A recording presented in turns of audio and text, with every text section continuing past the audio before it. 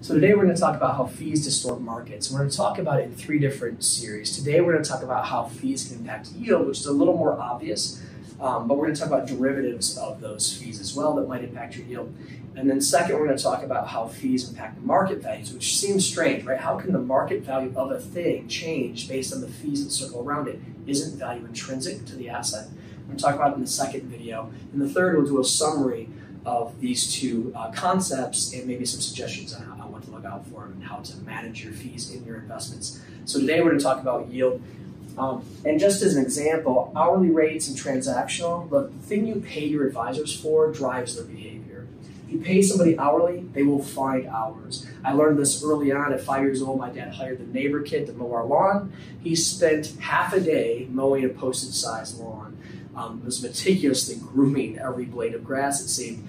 And so hourly fees drive hourly behavior, right? Transactional fees drive transactions. These are kind of out of the investment world for the most part today. So we moved to this assets under management model, which sounds great. It sounds aligned. I mean, the big pitch is, hey, if you make more money, I make more money. We're in this together, right? But if you think about it, if the S&P gets 7%, let's just say, and I work really, really hard, and I outperform it by 10% of the S&P, that's 7.7%. How much does my yield actually change as the advisor, my fee change by outperforming? I mean, if I did nothing, it grew by 7%.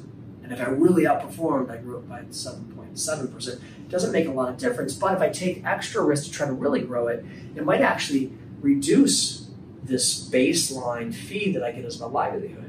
It's much better for me to just collect new assets from new clients, right? I'll go out and get a new $10 million client and a new $10 million client, and then I'll triple my $10 million that I had from you. And that impacts my lifestyle. But really growing your portfolio doesn't really impact me much. So we see underperforming assets under management accounts most often because the risk for the advisor to grow it is not consistent with the rewards. It's a much lower reward for the risk to take to grow it versus the risk of losing that lifestyle. Advisory fees, these seem to be more aligned, annual fixed fees or per service fees, but when you fix the cost of something or fix the revenue generated by something, then the motive of the advisor is to reduce the cost put into that revenue. Reduce cost relative to the fixed fee generates more profit. What is the cost for an advisor? Time, energy, and effort, right? So make sure you know what you're getting when you deal with those fees. Now, in expenses, this is more true in PE fund type investments, but it could be